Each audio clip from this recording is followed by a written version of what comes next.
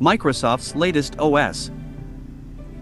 There are a few ways to download Microsoft's latest operating system. We walk you through the steps. Windows 11 is here and ready for you. Last August, Microsoft estimated that all eligible devices will be offered the free upgrade to Windows 11 by mid-2022.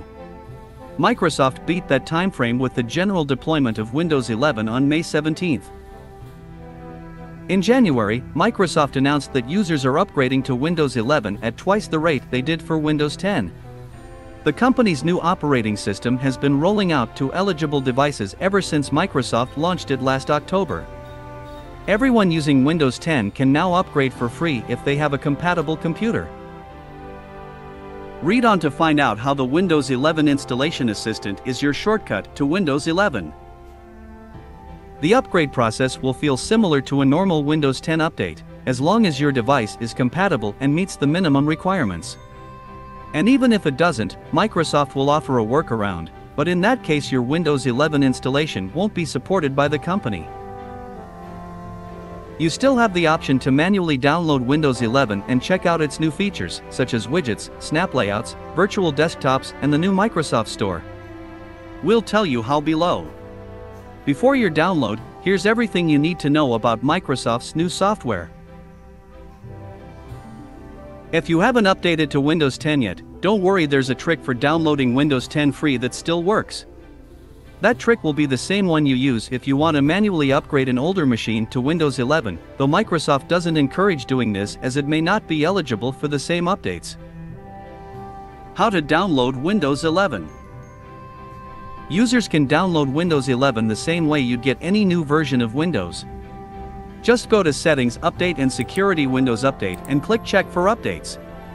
You'll see Feature Update to Windows 11. Click Download and Install.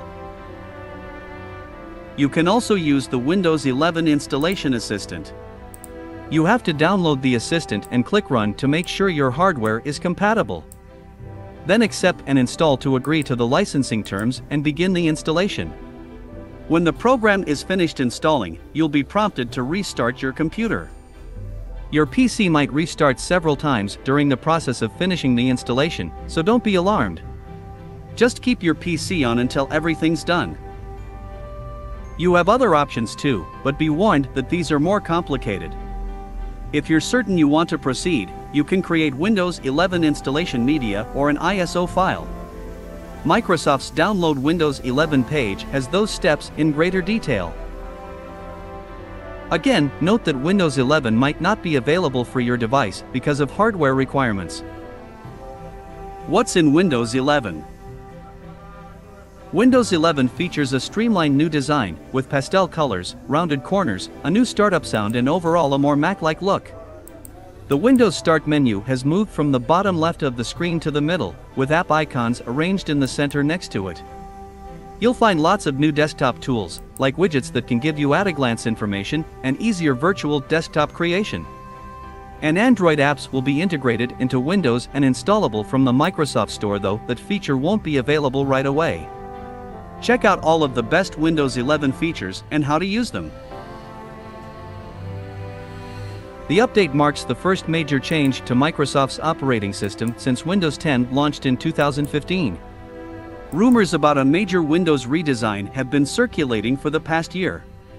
At the Microsoft Build Developers Conference on May 25 last year, CEO Satya Nadella said Microsoft was planning one of the most significant updates of Windows of the past decade, confirming that a major change was on the horizon for the 1.3 billion users of the OS in 2021. And in mid-June, Microsoft quietly announced that it would end support for Windows 10 in 2025 as leaked images of Windows 11 spread.